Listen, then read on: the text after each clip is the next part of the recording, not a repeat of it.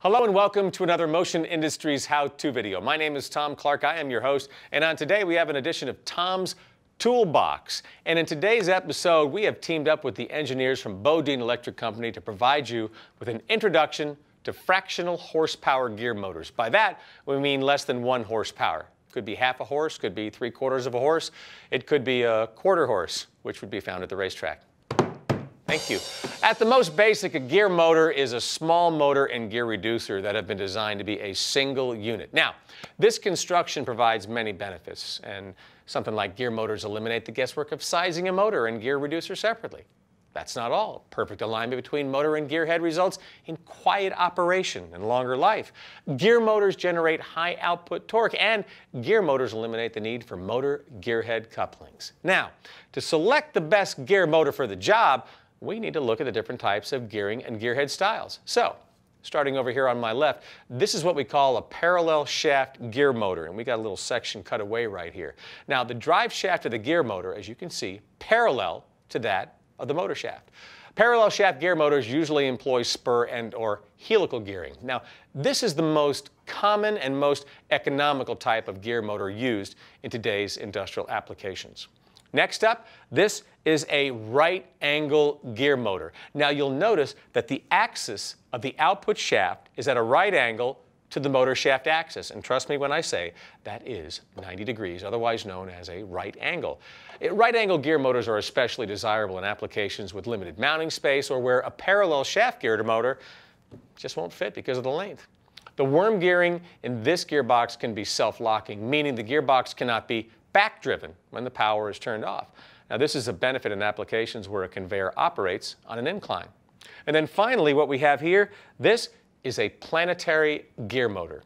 Now inside the gear head, which is right here, each stage of gearing consists of a sun gear. And here's a little cutaway section right here so you can see it. It's multiple planet gears and a planet carrier assembly, and all of it housed in a ring gear. Now, compared to a parallel shaft gear motor, a planetary gear motor with the same output torque could be as much as 50% smaller in diameter and substantially lighter. But these gear motors often cost more and can be noisier. Okay, now that we've talked about the kinds of gear heads, let's look at the other half of a gear motor. This is an AC induction motor right here. They're economical to run and maintain. They usually produce less heat than their permanent magnet DC counterparts. AC motors are great for fixed and variable speed applications.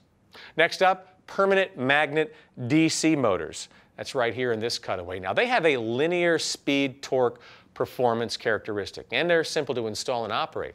PMDC motors are used in everything from industrial conveyors, medical devices, to low voltage solar applications. Finally, we've got the brushless DC motor.